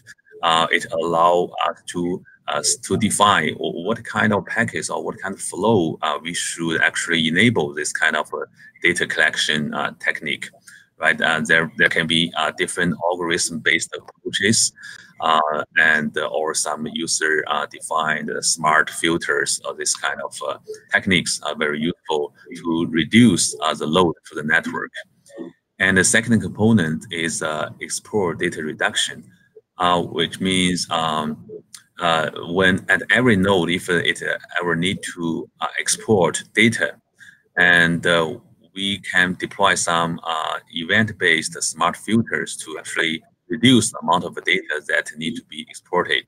So that's a very effective to reduce data bandwidth, also reduce the load of the processing server. And the third component is covers all the encapsulation and the tunnel mode issues. So make it workable in different underlying networks. So the last one is a dynamic network probe. Is actually a very key component that can be used to support the previous 3 components by allow user to define some data filtering or data selection policies on the runtime. So with these 4 components, we can we can address the performance, deployability, and the flexibility issues we are facing in carrier networks. Next slide. Yeah, so basically we want to take this opportunity to have a more discussion with the working group. We want to collect more feedbacks from the working group. So apart from those have been covered in this document, we want to know, is there any other challenges for the carrier network data plane telemetry we need to address? And also what was missing in this document? Is there any suggestions to make the framework more complete? And we welcome any feedback on this draft, and so we can that can help us to improve this document, and we move it toward the call for the working group adoption. Thank you very much. Any questions? Thank you. How you? We'll take one question, then we have to take the rest of the list. Sure. Shweta Sisko. I've gone through this draft a few times. It looks more like a white paper describing a solution, less like a framework. It's a bit confusing on who it is targeted towards and how to use it, including the challenges, requirements that the framework is going to meet. And it has a bunch of references to a whole lot of individual work which are neither RFCs or have been adopted yet. It looks more like the data that is collected here, which is useful, could be given as feedback to the existing drafts that are under work elsewhere, and then revisit and see how do you want to proceed with giving a operator feedback on how to use those in-band telemetry protocols that are going to be defined, and some implementation guidance. But as a framework, it doesn't make much sense to me. Yeah, so the technique covered here are quite new. They are all RFC drafts, IETF drafts right now, and so this this document doesn't introduce any new techniques. It's meant to be informational, and also we want to collect actually the feedback from operators for their experience or requirements for the deployment. So. We also want to provide best, industry practice, so that we can help the, our IETF to continue work on this related techniques. So I think that's the main purpose of this draft. Documenting deployment experience would be useful, but that's not in there yet. And there is a reference to algorithms that would make it better. There is reference to on-box processing that would make it better without any concrete examples. I think adding those would make it useful. Thanks. And can yeah, please bring that up on the list so we can capture some of that. That was as a contributor, some of my feedback as well. Let's see if we can push that out there. And thank you again for presenting. Our last presenter is remote. Mickey, can you hear us?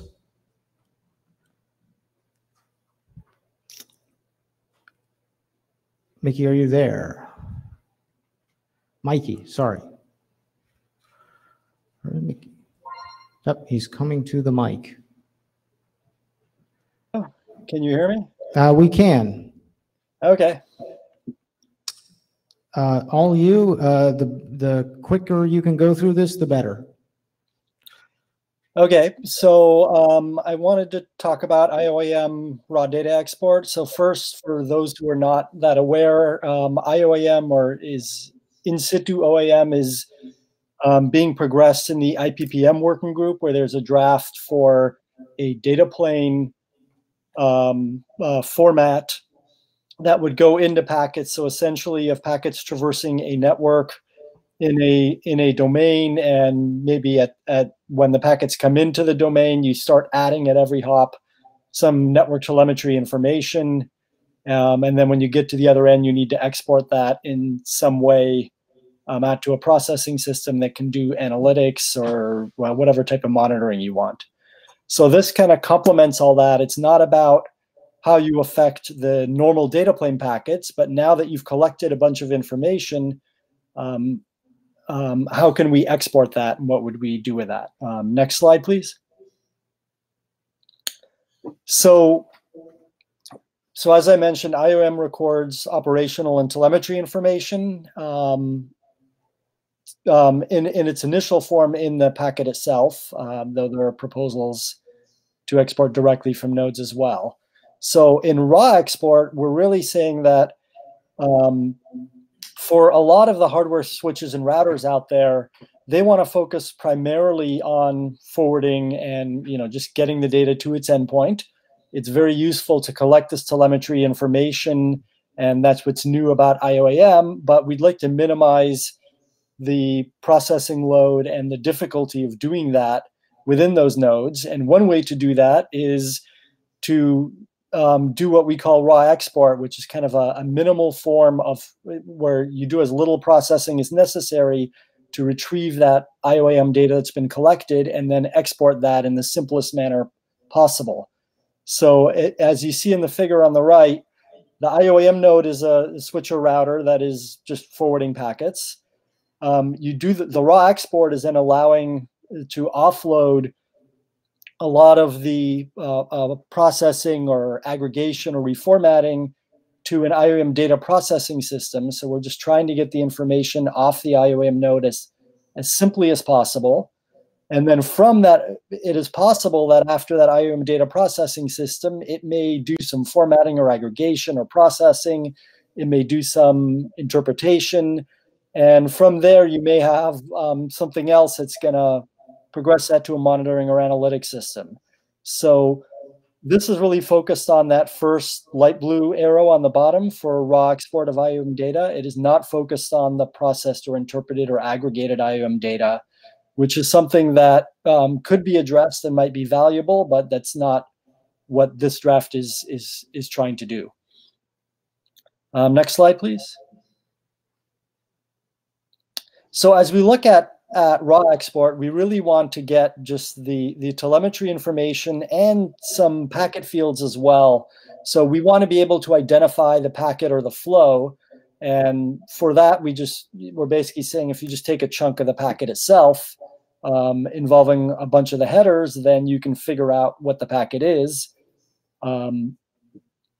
So as we looked at how we could do this, we found that IPFix is a possible answer.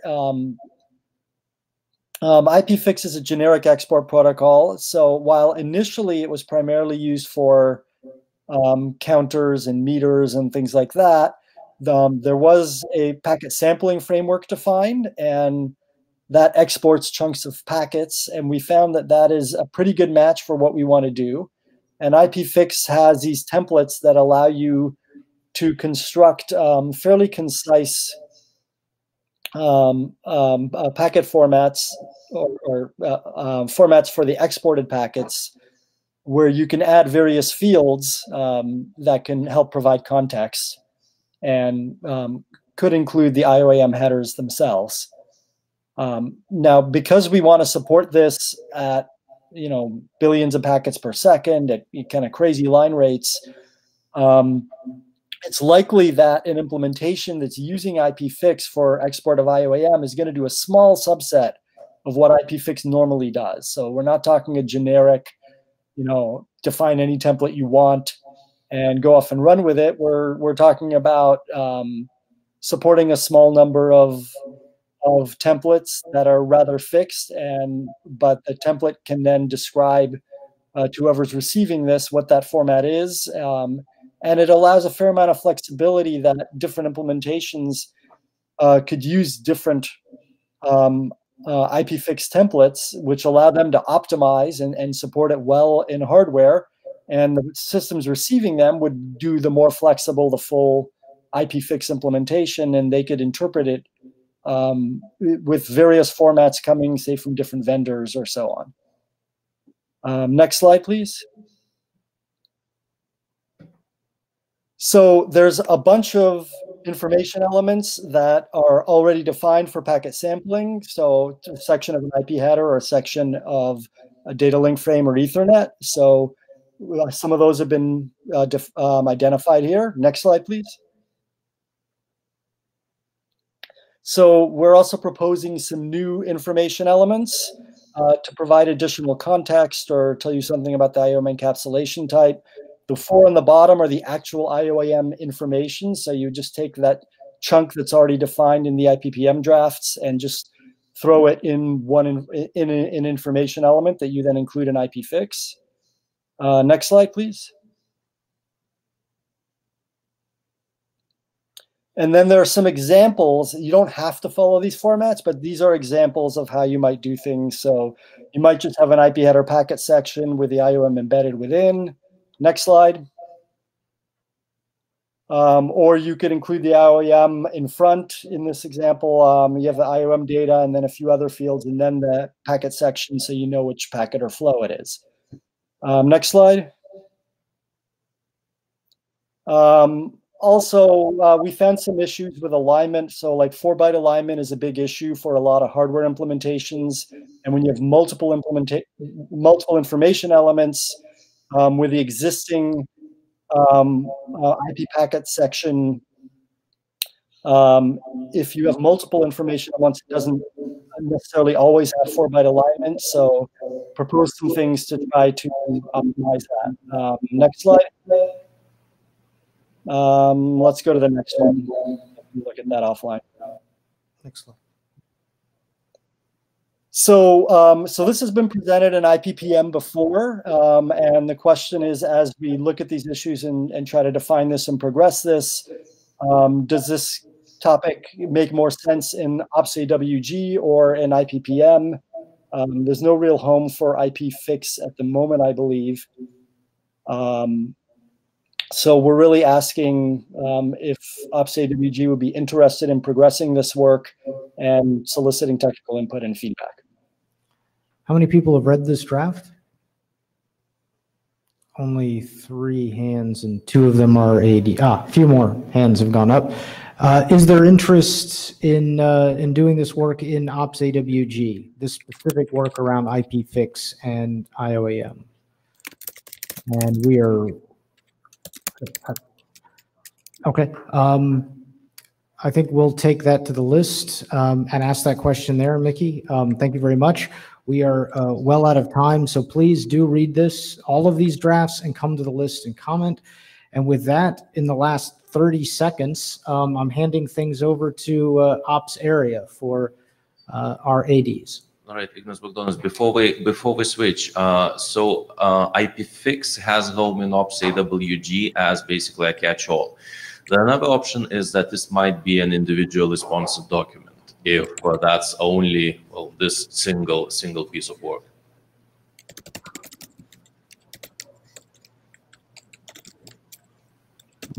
Warren Kamari, also commenting on that. So I guess the big question is, where do you think it'll get more review? So far, it hasn't got a huge amount of discussion in OPSAWG. If you think it'll get more review in IPPM, then there's fine, but whatever people want.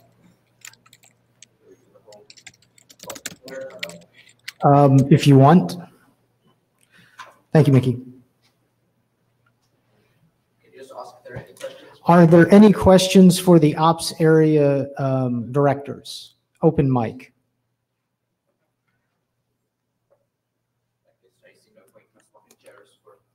With that then, unless Ignas or Warren, you want to say any closing remarks?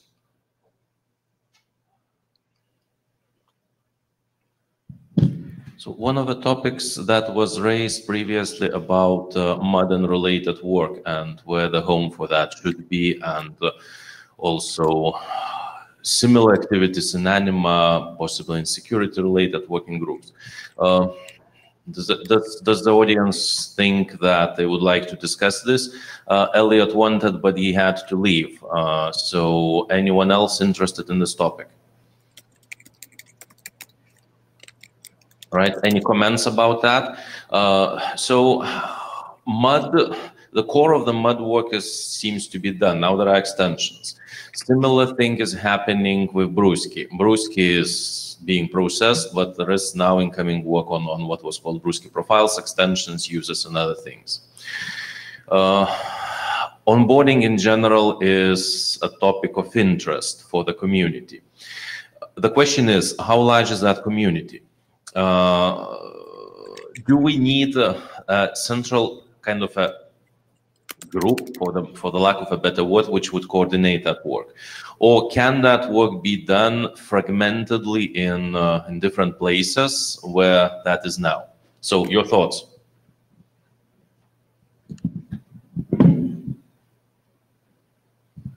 Yeah, this is Chen from Huawei. I think for mad work, actually, yeah, I agree there's a lot of relevant effort related to the IoT device management. It will be good to have a single place to talk about this. And I also have been aware there's a home gateway, home net working group. I'm not sure what's their scope. So since for this matter, a little bit cover a lot of the security part, onboarding, Brusky architecture is very complicated. I cannot have the whole picture, so I want to better understand the scope of this matter work. For me, Joe Clark, similar. I don't mind the mud work happening in Ops Area Working Group as a working group chair, but it sounds like, and there is a lot of side meetings, other aliases, other areas where there's interest. It might make sense to centralize that, to give that community a more focused ability to progress this work. Okay.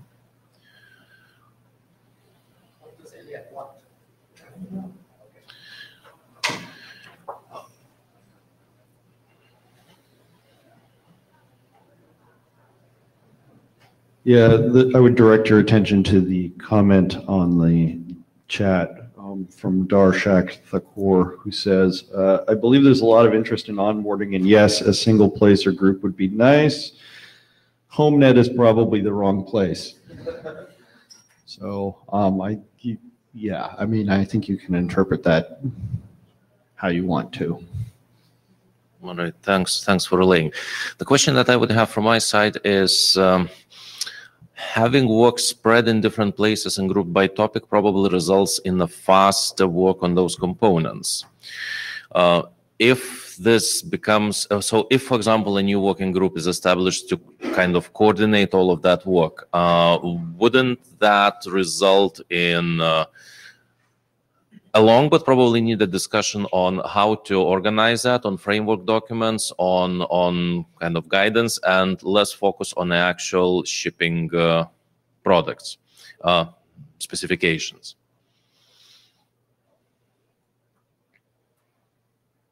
Is that of a concern for the community?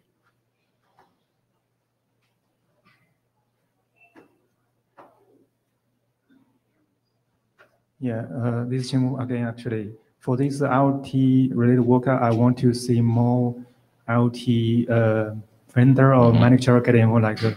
So it's something we should think about that. Yes, definitely. Benoit Clay, so one experiment, one thing we did in OPSAWG in the past is that whenever we saw that we had like 3 or 4 documents in energy management, then a new charter was created by the AD to just create that that charter. Now, to come back to your question on are you going to go through the series of requirements and framework and everything, it just depends what the ADs will put in the charter, right? And I think that lately there was like an IG statement telling that we don't have to go through in sequence requirements and frameworks and etc. So you could just target and say, this is what this group is supposed to do. So this is your choice. Would not disagree with that, but that's up to the working group actually trying to adhere to that and doing something. And well, we have a really good history of overthinking about the problem space, not necessarily for bad reasons, but that takes a really long time. So the question is, if, for example, there are only extensions in a pipeline for mud, maybe it's more efficient to do that here, concentrated on mud. If there are extensions to Brewski, maybe it's more efficient to concentrate in Anima to address those extensions. If we are thinking about the all-encompassing coverage from architectural point of view, yes, that's probably a new working group and maybe even more. But the question, at what time there will be some tangible deliverables out of that?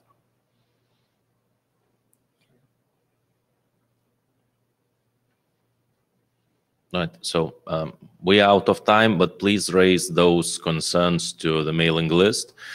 And please voice your opinion. This is not only for ADs to think about that and then tell what for you to do. This is for you as a community to decide what you want to do. As well, blue sheets, if you haven't signed them, I think they're floating around in the back of the room. Please sign them on your way out. And thank you very much. Thanks.